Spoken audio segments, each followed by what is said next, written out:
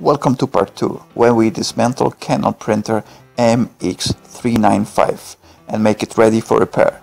So let's get our tools ready and let's go. By the way, link to part 1 you will find in the description here below.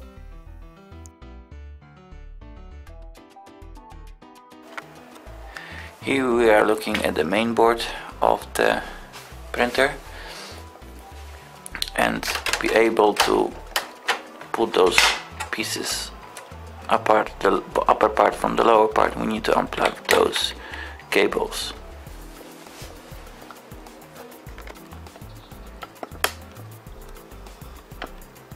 First one we will do the longer one. I have taken the camera on the side so you can see better how it looks like. It's actually quite easy. You just pull it a little bit to the left, to the right, and try to do it gently. And if you put it back in, it's the same. Those things are quite flexible, so you cannot damage it very easily, but just be careful when you pull it off. Just drag it a little bit from the right side, a little bit from the left side, and it should go very easily off.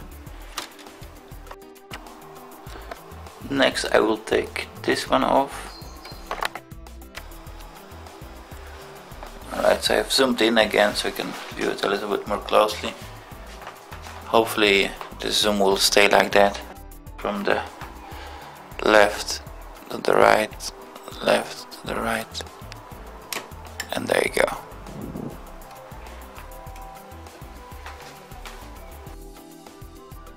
Next, those two cables.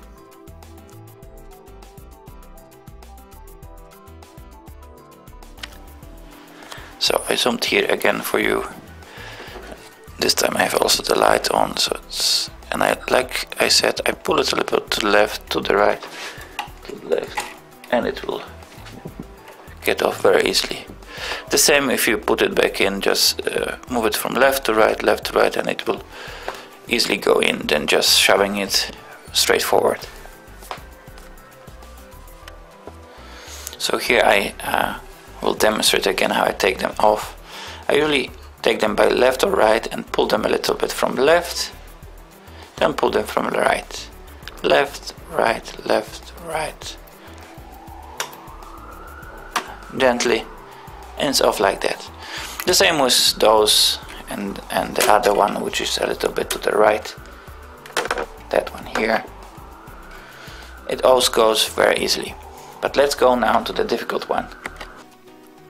Now, still on the motherboard here, we will unplug two more cables, and I will try to show it to you. This cable, the yellow black one, and the ground cable, which is located all the way to the left here. Alright, so I zoomed in a bit so you can see it a little bit better how it's done. This is obviously very easy. So I use a good Phillips screwdriver, and even if you don't have the best ones, it really doesn't matter because they are not so tight, those screws here. So maybe actually this one is. There we go. So in this case the screw was quite tightly there. Maybe they use some Loctite on it. No, I don't think so. So it's unscrewed. The difficult connector is over here. Let me zoom in. We are looking now at the most difficult connector to disconnect. This is the female part and that's the male part. Usually they are connected like this, and you can pull them off like that.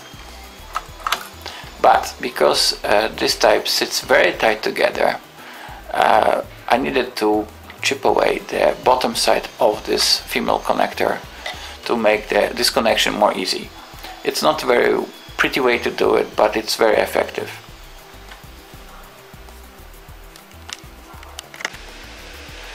on the bottom side of this connector there is a lock which locks the male part together, and it is the reason why I chip it away, because it's almost impossible to take the male part from the female part without breaking the cable.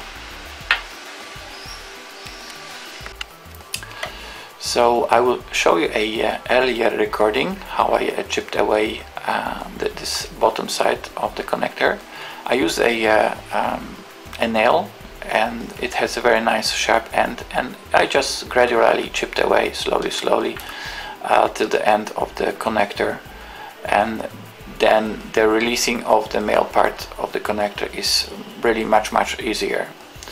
Just be very careful that if you use something sharp over here, there are some wires coming through, and you could damage them if you touch it with this sharp end of the nail. So be very careful how you do it. All right. As you can see here, there's a lot of force on the connector, and bear this in mind that if you put such force on the connector, it can mean that you will damage the solder connection. It will mean that you have to solder this back, meaning taking off the motherboard, soldering it back. So this could take extra time, so bear this in mind. Be aware.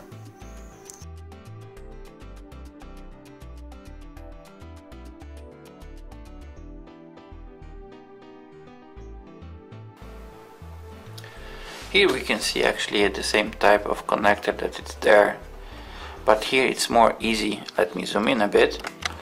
If you view this connector, it's upside down, and you can put your nail between the male and the female connector very easily, and then wiggle it a bit, put more pressure and take it off without pulling on the cables itself, just by pulling here on that very end. However, the problem with the lower one is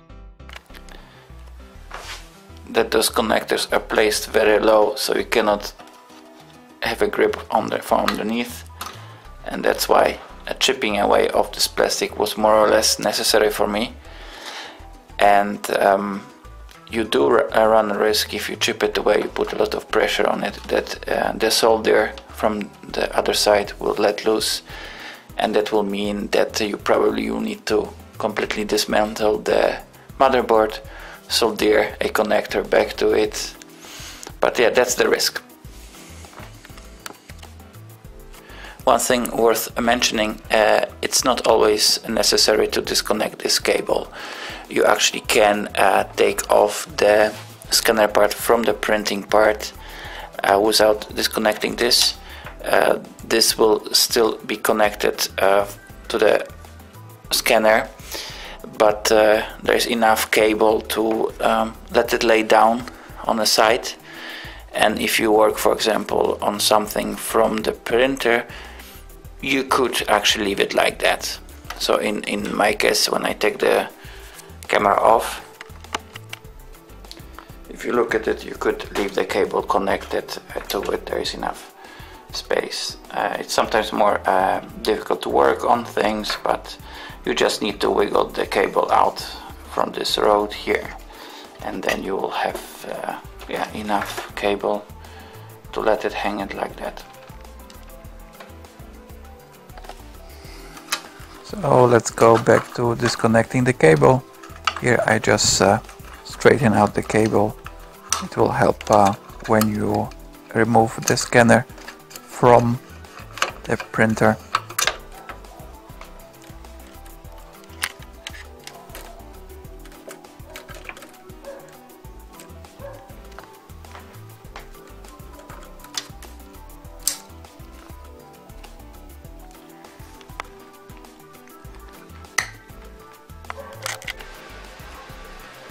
Once we disconnected all the cables, like the ground cable, this power cable, those connectors, this one is also free, we are ready to move to the last stage, to disconnect the scanner from the printer. And let's have a look on the back of the printer now. Alright, we are getting now closer, and we have like here one snap fit which can be easily opened, unlocked. Just take it with one finger, bend it a little bit and pull it up.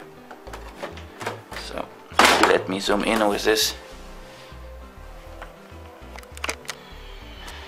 I zoomed in to one of the snap fits.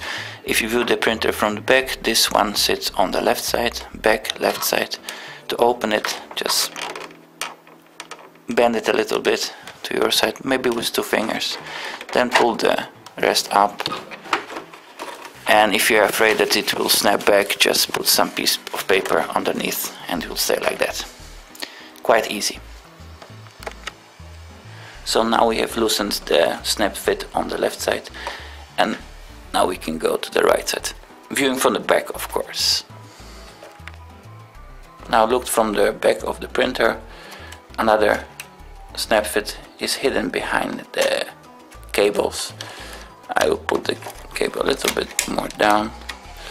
To snap it open, I will just use in this case I will use a butter knife. And you can put it a little bit like between here. Snap it a little bit open, don't force it too much. It just needs a little bit of space, and then you can move it up. And to make sure that it will not snap back, I'll put there a piece of paper like this. There you go. Nice and easy. So viewing the back once again, the left and the right locked are unlocked, and we can actually disconnect the printing part from the scanner part.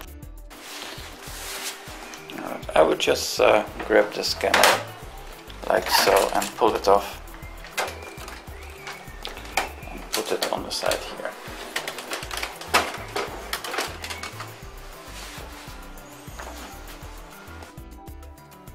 And yes, we are at the end of the video. If you managed to go so far, leave a comment, give a thumbs up, or even subscribe. And never use ad blockers, because ads keep this video alive. Thank you for watching once again, and see you next time. Bye bye.